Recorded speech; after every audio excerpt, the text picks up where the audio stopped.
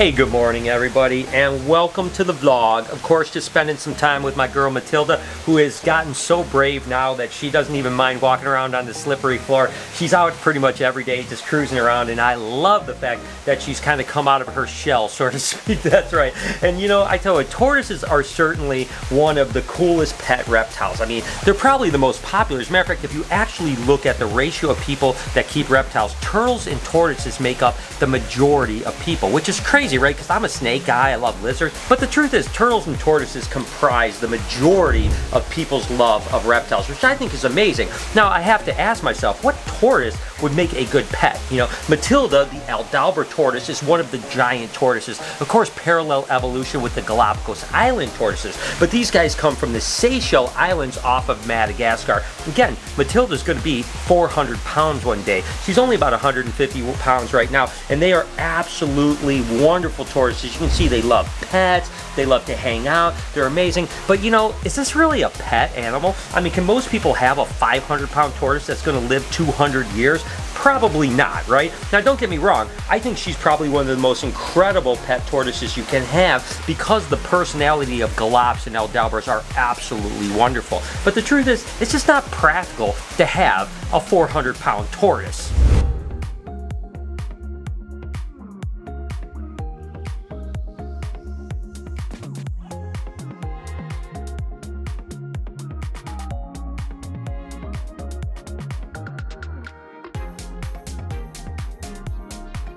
Hey, Speedy.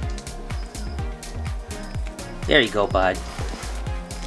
And listen, the majority of people, not majority of people, but a lot of people get sulcatas because the African spur thighs are probably the most commonly bred tortoise in the country, to be totally honest with you.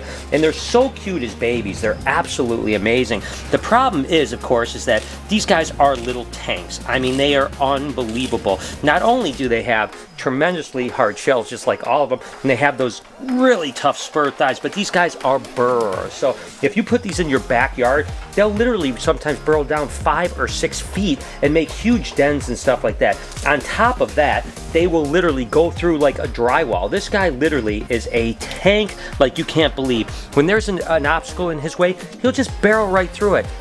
It's not because they're bad animals, it's just because that's what they do, you know, they just kind of go at it. And the problem is too, is that this is still one of the biggest tortoises in the world. You know, a big sulcata can get 100+ pounds, even up to 150 pounds. Now, that's a big tortoise. So when they're babies, they look unbelievably cute, and they're relatively cheap. That's the other thing, it's like they're cheap, so people are like, oh, well, I'll get a sulcata tortoise. But then, with a guy like Speedy, that's about 9 years old right now, maybe even 10 years old, he's starting to get big, but he's gonna get huge. He's gonna get 3-4 times the size, and we have the ability to take care of something like this. But on top of the fact that they get big, they eat a lot, they're destructive, they poo and pee a ton. They are definitely one of the most dirty tortoises that I've ever kept. Now, we love him to death, and we've even trained him, to be honest with you, where he'll like sometimes go and follow me around. I can point in a direction, he'll turn his direction, stuff like that.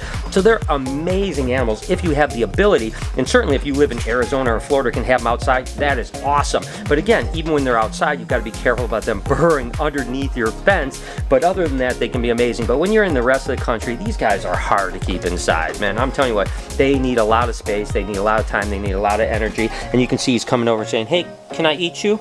No, Speedy, I love you to death. So listen, spur-thigh tortoises can be great, but they are definitely not for most people.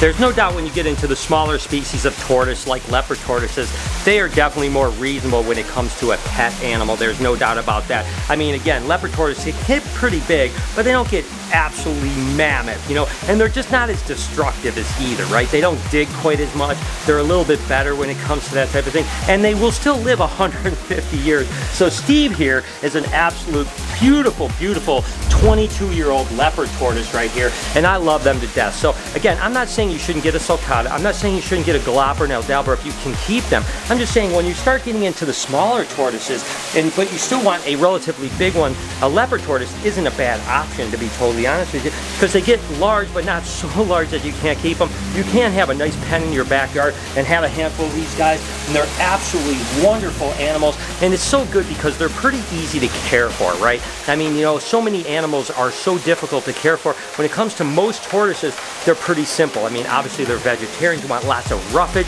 you know, definitely a little bit of fruit at the most. You don't want to give them fruit very often, but you know, any kind of like rough greens, hays, cactus pads, all that type of stuff are really good for these guys, and they absolutely have so much personality. I mean, I'll tell you what, I get so much joy out of the leopard tortoises, of course, Aldabra tortoises. Speedy is my man. I love that guy to death. Most people that want to get into tortoises and can keep tortoises should probably keep their expectations a little smaller with something like a leopard tortoise or even smaller.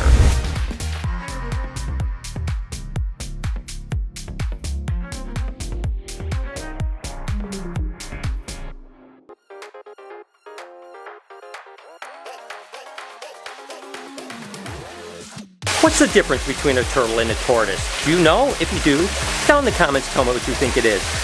Okay, I'm going to tell you right now. The truth is, turtles are typically aquatic, so they spend most of their life in the water, and tortoises spend most of their life on land.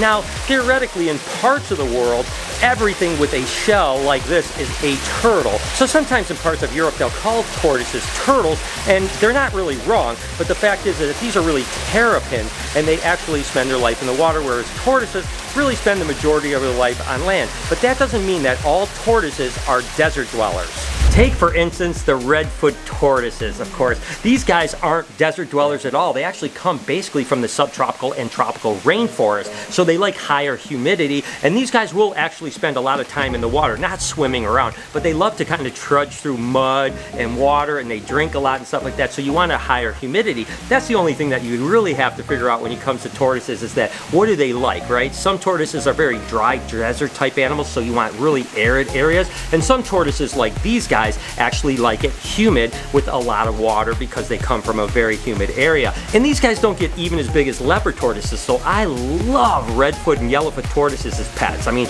they are super adorable, absolutely amazing. This guy's named Chip, actually, and they don't get large at all. He's going to get maybe 1.5 times the size or so, and that's it. So they're going to be relatively apartment-sized tortoises, so you can have all the fun that you have with the giant tortoises in a little shell body, and that's absolutely incredible. Now keep in mind, those of you guys don't know a lot about tortoises, that this shell right here is actually attached right to their spine and their nervous system, so they don't shed their shell, they don't crawl out of their shell. They're born with that shell, they stay with that shell their entire life, and they can actually feel when you touch their shell. Some of the cutest videos out there are the ones where people are scratching the rear end of their tortoise and it's kind of shaking back and forth. That's because they can actually feel that scratch. I mean, tortoises are absolutely amazing.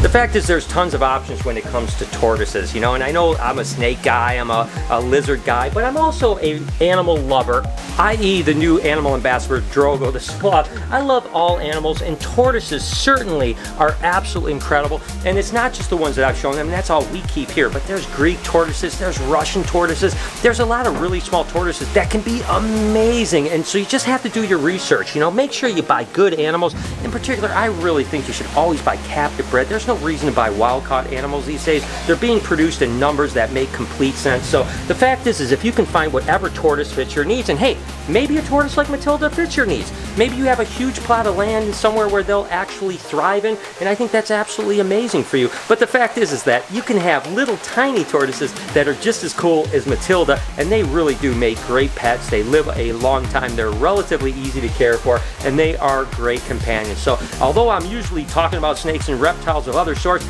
today I wanted to give you the kind of tortoise treatment, if you know what I mean, and see what goes on. But nevertheless, I love tortoises, and you should too. Laura, I noticed something different about you today. Don't start with me. Now, I did really want to ask you, you know, I'm talking about tortoises today in the vlog. All about tortoises, Matilda. And would you say Matilda's your favorite animal here? I think so. I mean, besides Phoebe, of course. but the actual tortoise. So Yes. why do you love Matilda so much? What is it about tortoises that are so amazing, and Matilda in particular? You know what? I don't really know. I mean, I don't have that answer. Of all the animals, reptiles, whatever we work with, I've always loved tortoises probably the most. I think they're neat. They have cool personalities. I like the way they look. I like the way they interact. Do you think it's weird that literally, don't you think that Matilda is literally Phoebe in a reptile? She is, yes. Yeah, I say that all the time. They act the same. They're big and scared of everything and goofy. The tortoises are amazing. Yes, yes. So you're pretty lucky. Well, maybe I'm lucky. I don't know that we don't live in like Florida. Otherwise, we probably have a huge tortoise collection. We have a tortoise area. Yes, an outdoor tortillarium. Tortillarium. Well, here's your cups. That's my bees. It's a rare time that you're going to hear me spend the whole vlog talking about tortoises, but they are amazing. I do love tortoises, and I hope that this kind of helped you love tortoises a bit too. They can be amazing animals, and I think that if you want a tortoise, just do your research. Find the right tortoise that is right for you, because there are so many to choose from. I know that you can.